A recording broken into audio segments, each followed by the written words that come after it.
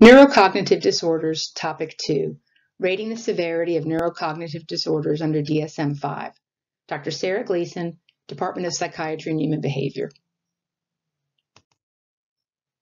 The Diagnostic and Statistical Manual of Mental Disorders, 5th edition, identifies 3 main categories of neurocognitive disorders.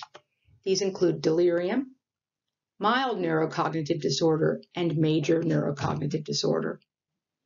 In the previous module, we reviewed delirium, which is a temporary, time-limited state.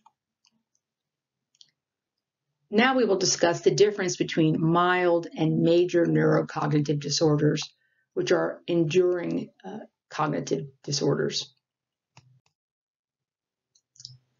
A mild neurocognitive disorder diagnosis indicates that the person is able to maintain independence despite the presence of impaired cognition.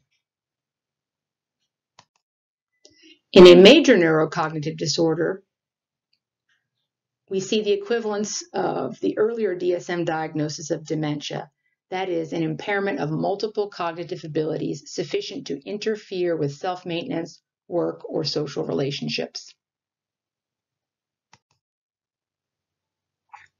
The diagnosis of neurocognitive disorder is complicated by wide variation in presentation, and it exists on a continuum. Often it is difficult to distinguish whether an individual falls in the mild or the major neurocognitive disorder category. Moreover, there can be progression from mild to major during the course of an illness. Many persons who have declined cognitively may still function at a level comparable to that of an average person their own age. That further makes diagnosis difficult. Clinicians must compare a person's present abilities with his or her own past abilities, usually by using retrospective accounts furnished by patients or their families and supported by simple scales of activities of daily living. In a mild neurocognitive disorder diagnosis, there is evidence of modest cognitive decline from a previous level of performance in one or more cognitive domains. That would include complex attention, executive function, learning and memory, language, perceptual motor, or social cognition. The cognitive deficits of a mild neurocognitive disorder do not interfere with capacity for independence in everyday activities, although the individual may require greater effort, compensatory strategies, or accommodation to do the things they used to do. The cognitive deficits do not occur exclusively in the context of a delirium.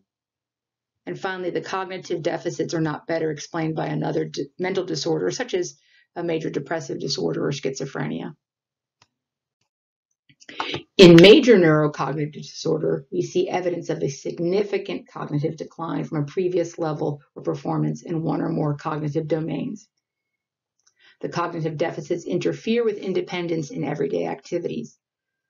Therefore, the individual would require, at minimum, assistance with complex instrumental activities of daily living, such as paying bills or managing medication. The cognitive deficits do not occur exclusively in the context of a delirium. And finally, the cognitive deficits are not better explained by another mental disorder. For further information, please refer to the Diagnostic and Statistical Manual of Mental Disorders, 5th edition, chapter on neurocognitive disorders.